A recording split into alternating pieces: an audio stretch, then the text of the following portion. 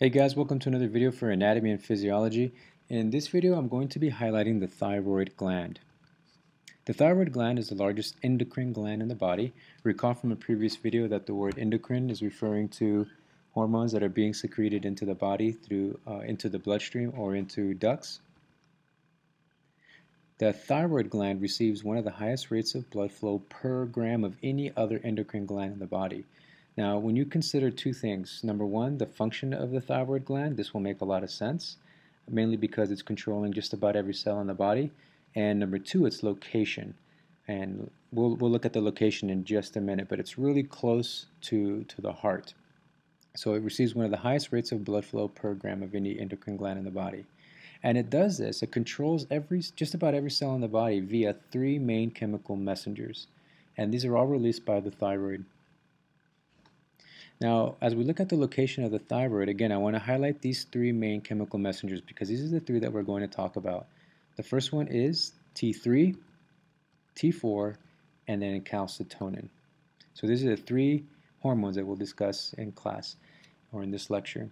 So right now, let's go ahead and take a look at the location of the thyroid, just like I mentioned before. So before we look at the thyroid gland, I actually want to look at what controls the thyroid gland.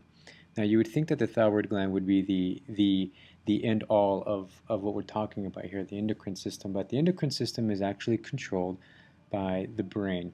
Okay, the brain is basically the thermostat for the thyroid gland. If you kind of think of a thermostat in your house, you manipulate the thermostat, you control the thermostat, and the thermostat then controls the AC unit outside or in your attic in the house. You might think that the AC unit is the main part, but not necessarily. Or maybe you might consider some movies where, in some movies where the good guy kills the bad guy that you've been getting to know throughout the movie, but then you come to find out that there's actually another different bad guy to get rid of. The main bad guy, if you will. Well, in this case, the thyroid gland is not the main, it is the main mechanism in which the body uses to create homeostasis through the metabolic system. But even before that, we have the anterior pituitary. And actually, we can even go before the anterior pituitary because, watch, if I remove this part of the brain, I reveal the inner workings of the brain, hypothalamus. The hypothalamus will release something called thyroid releasing hormone. And that TRH, thyroid releasing hormone, will then go down into the anterior pituitary and it will initiate the release of thyroid stimulating hormone. And so thyroid stimulating hormone will then go to the thyroid. So here I am at the thyroid now. And the thyroid is located just above, just superior to the trachea and just inferior to the larynx.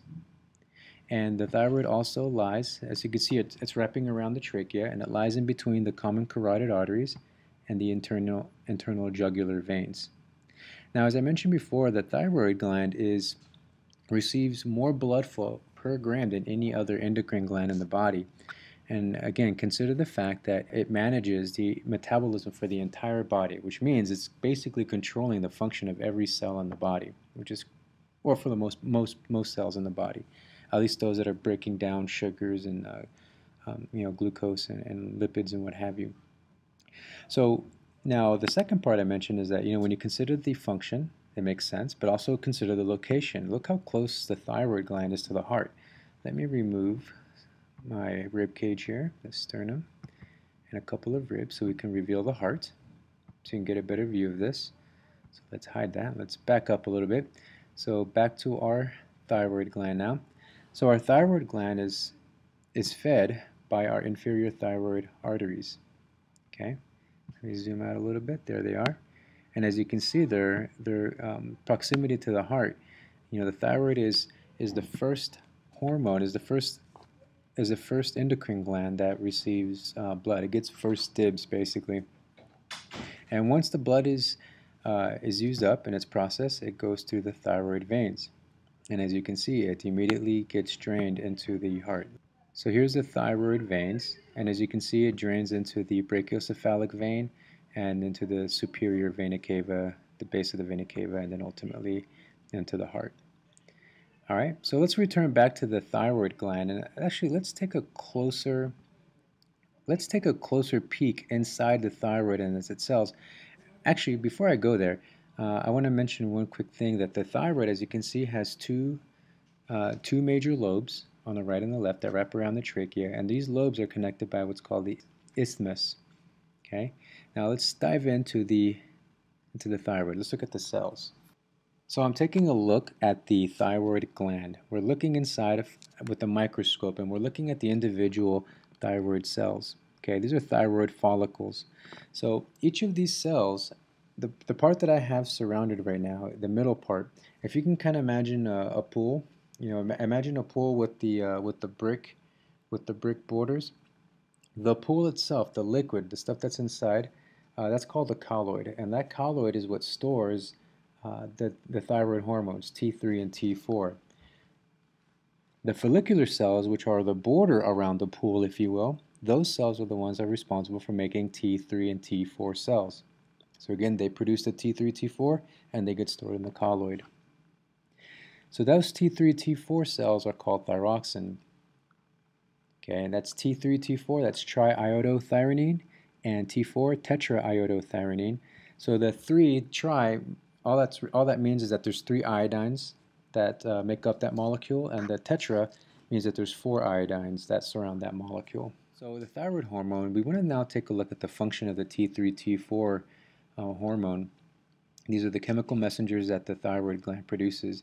One of their main functions is to control metabolism, right? Homeostasis. So one thing to consider, like for example, when you're in a cold temperature area, or if somebody's pregnant, one of the functions of the T3, T4, what they do is they increase energy demand. They speed up metabolism, right? Because if a lady is pregnant, then she's going to need more energy. So T3, T4 are initiated to produce more energy. Okay, so and they do that by speeding up metabolism, breaking down glucose or fat tissue. So they essentially speed up what cells normally do, right? Cellular metabolism, homeostasis, your cells are doing that all the time, but T3 and T4, when this hormone is increased, it speeds up what they normally do. So they produce more ATP, and this ATP is produced by breaking down lipids and also initiating protein synthesis. All right, so breaking down glucose and fatty acids, lipids, like I was mentioning earlier. All right, so your thyroid glands, your follicular cells, 80% of the thyroid hormone that they produce is T4. T4 is not very active in the body, so your body tissues will take in T4, they'll break it down into the more active T3 form of the thyroid hormone, of the thyroxin. So calcitonin's main function is to maintain homeostasis of, you named it, calcium, calcitonin, right? So it has two main functions, two main ways that it maintains homeostasis of calcium. Number one, it inhibits osteoclast, and number two, it stimulates osteoblast. So let's say, for example, that your bloodstream has way too much calcium in it, okay? So you have way too much calcium, and this is where calcitonin will come into play. Calcitonin. So look at those last two letters, N. So it keeps calcium in the body. So what it will do is, again, it will initiate osteoblast. Osteoblast, when they're stimulated, will take calcium in the bloodstream and redeposit it back into the bone. Keep it for safe. Keep it, just like you deposit money in the bank. It keeps it safe, for safekeeping, for future use. Osteoblast. So it stimulates osteoblast, and it also inhibits, or by doing that, it then decreases calcium levels in the blood. In addition to that, it also inhibits calcium absorption by the body, by mainly the kidneys and the intestinal system. So instead of the body absorbing the calcium that you've digested, it allows your kidneys to excrete it from the body by urination or by defecation. Okay, so now again, just to kind of review this idea, calcitonin keeps calcium in, right? So it inhibits osteoclast. So osteoclasts are what break bone apart, or break bone apart by detaching calcium from it, calcium ions, and it stimulates osteoblasts by depositing calcium back into the bone. Remember, calcitonin keeps the calcium in the bone. Alright guys, well that does it for our video for the thyroid gland, and I want to thank you for watching and listening. I hope this helped, and good luck in your studying.